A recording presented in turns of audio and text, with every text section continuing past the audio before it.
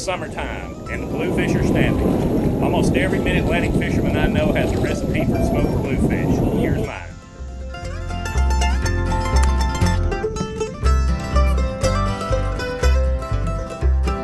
So my bluefish smoking process is basically 3 steps. First is brining, the second is drying, and the third is smoking.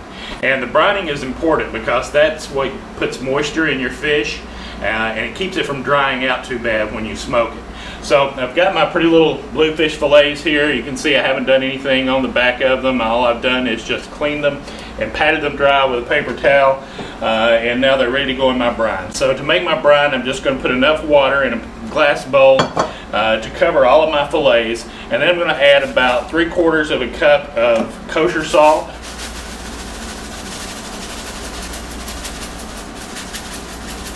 Looks about right.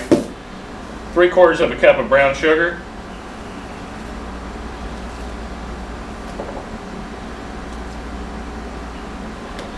And because it's Maryland, lots of Old Bay.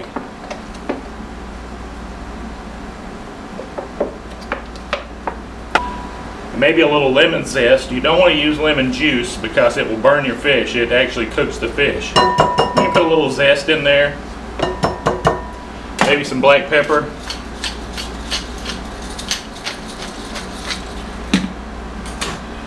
And then stir it up.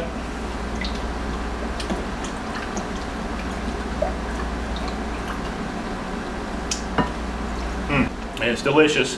I'm going to cover all my fillets and then cover my bowl and put it in the refrigerator. It needs to set for 3 or 4 hours, but it's better if it sits overnight. You can't brine it too long. Even if you leave it for 2 or 3 days, it'll be fine. The longer you leave the fish in the brine, though, the saltier it's going to get. It's already going to be salty anyway because of the next step, which is the drying process. The next step in the 3-step bluefish smoking process is to dry your fish. Now, I've left my fish in the brine for about 5 hours now, and I patted it dry with a paper towel, and I'm ready to put it on a drying rack, which is just a wire rack with some with a cookie sheet. But just make sure that you put it skin side down,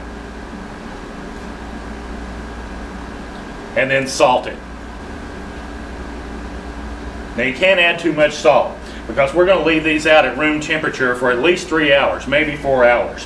What's going to happen is that salt is going to pull the moisture out of that fish, and that's going to make it nice and dry, and it'll leave a kind of a coating on the top of it. We call that a pellicle, and that allows the smoke to adhere to the fish a lot better. So you can't add too much salt. And I'm even going to spice it up a little bit here by adding some chipotle salt. I got this at a local gourmet store, and let's add a little bit of spice here. Now, if you're worried about leaving this out, you can dry it in the refrigerator, but it will take a little bit longer to dry in the refrigerator. Better just to let it sit out. Now, since it's going to be a while, this will be a good chance to start soaking your wood chips. I'm using hickory chips. You can use apple wood, whatever you have, and just cover them with water. What you're doing is just saturating those chips so that when we put them on the grill later or in the smoker, they won't burn up. They'll just smoke and not burn. So now we come to the 3rd and final step of our smoking process. We've brined our bluefish and we've dried it for 4 hours, and now we're ready to start smoking. And if you have a smoker, this is real easy. You can just put it on your smoker and let it go.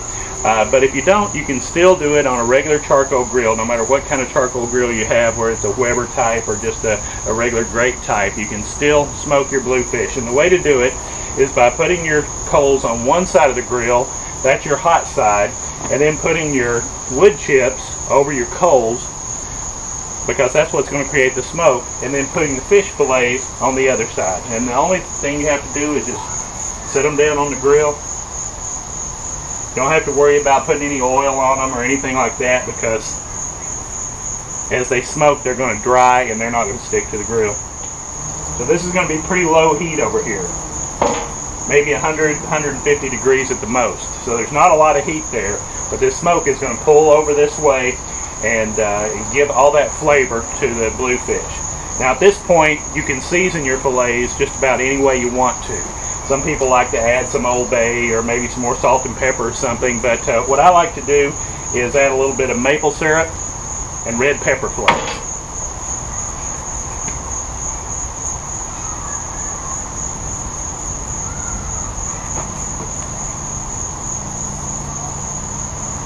Now the key from this point forward is patience. Since this side of the grill isn't very hot, it's going to take a long time to smoke these fillets.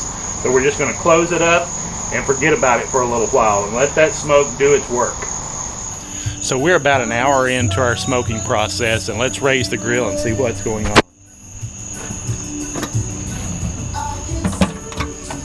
Oh yeah. So those fillets are actually cooked at this moment, but we don't want cooked bluefish, we want smoked bluefish. But they're still looking pretty good. You can see that they've got a really nice pellicle on there. It's a really nice coating, and all we have to do is just wait and let them get darker and smokier and more delicious. 2.5 hours in, the smoke is rolling, and look at those bluefish fillets. 3.5 hours in, and we're ready to take our bluefish off the smoker. And gosh, don't they look good.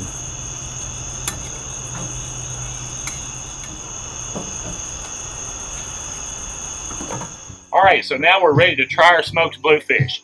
You can use smoked bluefish just like you would smoked salmon or any other kind of smoked fish. It's really delicious in pasta or mixed with cream cheese and chives for a dip.